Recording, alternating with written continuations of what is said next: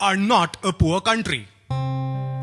Poor countries are not in the habit of producing adventurers by the million who forego their cup of morning chai in favor of being woken up more fully by a rush of adrenaline and a blast of freezing winter air down their backs as they take their daily shit on the railway tracks, not caring for the oncoming train as though taunting its deadly arrival with a shake of their naked brown bums.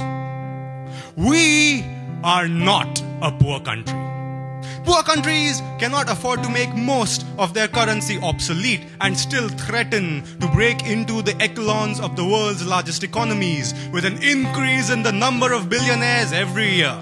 Even though unreliable global data may peg our average income to be the lowest in the world, the West has been known to fabricate alternative facts on occasion. We are not a poor country. Poor countries haven't got smart people with so much free time that they can afford to go beyond the news headlines and even verify the source, who can remember names longer than 4 characters before deciding to fork out the spare change in their chaddis and their pallus to buy out that annoying startup whose dog filters they used to like on their face. We are not a poor country.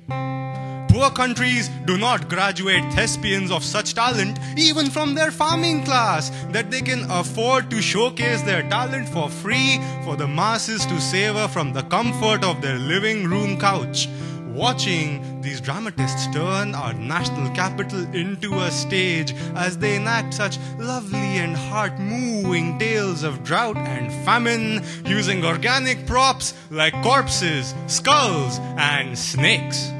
Obviously, none of the above are harmed in the creative process.